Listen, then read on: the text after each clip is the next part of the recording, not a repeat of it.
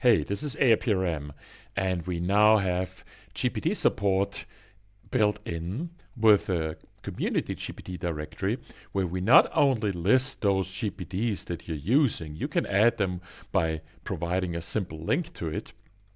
But of course, we also take votes like we did for the prompt templates for so long. And then we also look at how many users are using which GPT.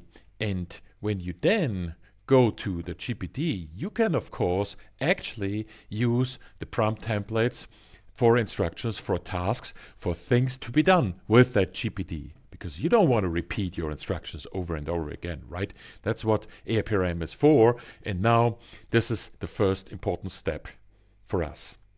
And this will be available to you very, very soon.